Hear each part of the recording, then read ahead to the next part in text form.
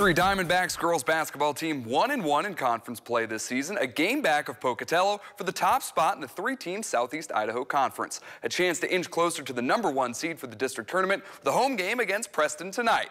And it's senior night for the Diamondbacks, honoring their 6 members of the senior class pregame. And it's a senior who gets the party started. Taylor Smith, how'd she get that one to go? The Diamondbacks strike first at home. Later on, the first shot on the possession is off the mark. Libby Evans crashes the boards and scores it to extend the lead on the second chance opportunity. Reagan Trolson trapped here, manages to get it out of there. Addie Butler extra pass to Smith from 3, knocks it down.